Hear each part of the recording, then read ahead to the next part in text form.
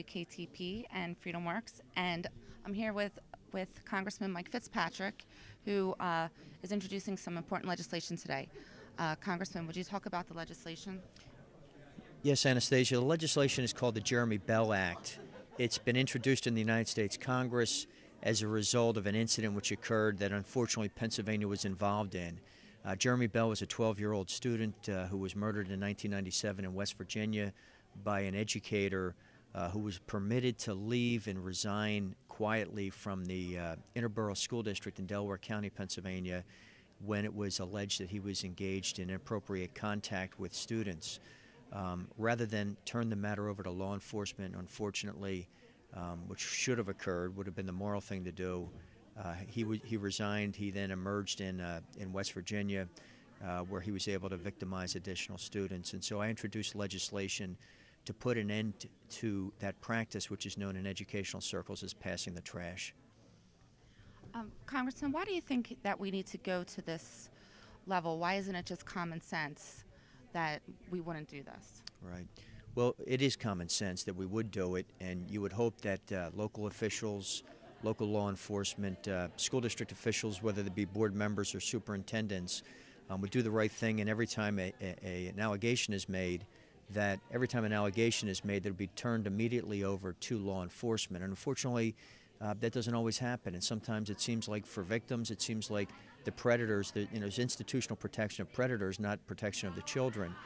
And so, while I'm very reluctant to talk about this on a national level and require federal legislation for local officials, in this particular case, we have school officials today, we have state senators today, we have protection advocates today calling on the federal government to help institute a national database, a clearinghouse, if you will, for teachers who've lost their certifications to be reported so that other potential down-the-road employers are not subjected to those same teachers trying to teach in their school districts. And so this is a situation where the states are trying to do the right thing on individual bases, but they need a coordinated system that communicates state to state so that children are fully protected throughout the nation.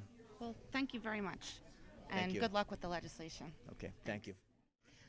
Hi, this is Anastasia Probilski with WKTP-TV and Freedom Works. I'm here with Senator Williams in the federal building to discuss some legislation he testified with today. So, Senator, would you mind filling us in on what occurred here today? We talked about two bills. We talked about the Jeremy Act bill, which is federal legislation, which talks about preventing those who are sexual abusers from leaving one state and going to another state to do the same thing that they've done in this one state. So it's about sharing information between states and having a directory and a database so that you actually can track that kind of activity. Okay. And then I had the opportunity to talk about my bill, Senate Bill 1381, which specifically talks about preventing the crime before it occurs. And the way you do that is that we're actually going to have in the interview process, when you make application on the form, it'll have to designate whether not only have you been prosecuted and convicted, but whether you're being investigated for any sexual misconduct or sexual abuse. And we go a little bit beyond just the traditional. That means those who have been prosecuted tend to fall into a certain category of specific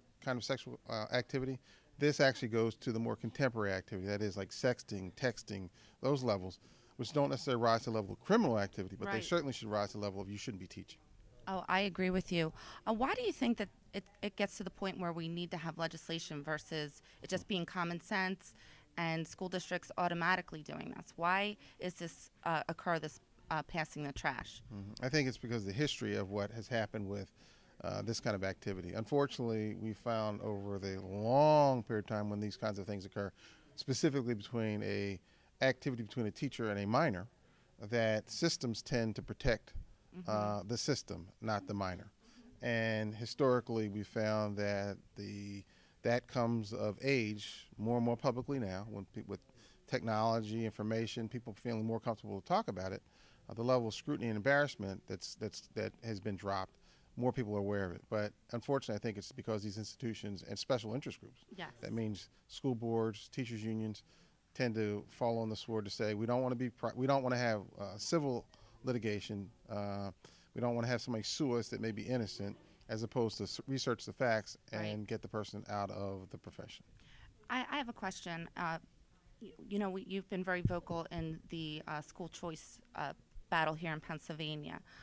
How do you see that this legislation and what we're trying to push in Pennsylvania, how they kind of work together with the institutions protecting the, you know where I'm going. Yeah, they go to the heart of the issue, and that is parents send their children to a building. Historically, it's been primarily a public building, and they expect and hope and entrust that all that occurs in that building will be certainly safe, nothing morally unethical, and that they'll be teaching and educating at the highest level.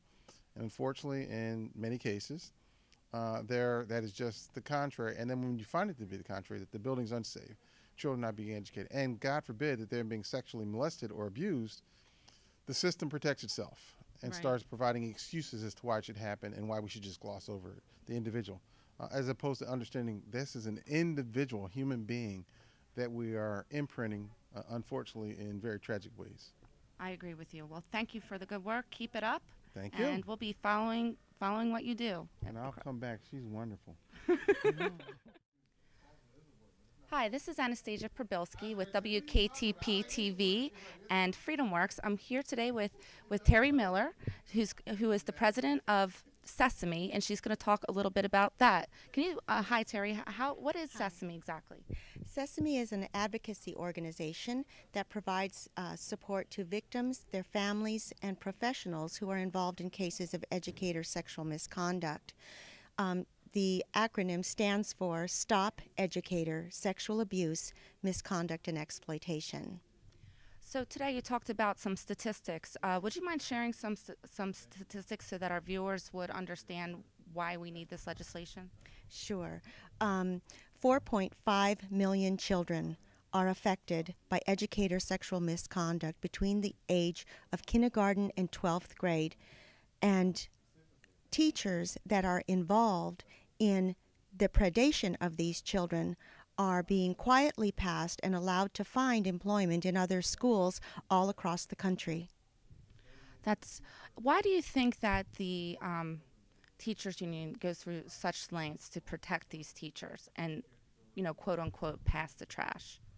Well, I believe they don't want to have the cloud of shame, as I say, over their school district. They don't want to be held liable in certain situations, so they would rather push this under the rug rather than protecting our children. That, to me, is an evil act, and it must stop. I agree with you. Thank you so much for your time, and continue the fight. I think we're going to see something happen. Thank you. I hope that the passage of the Jeremy Bell Act, as well as the Senator Williams' passage of the S.E.S.A.M.E Act, is going to finally put a stop to passing the trash. Thank you.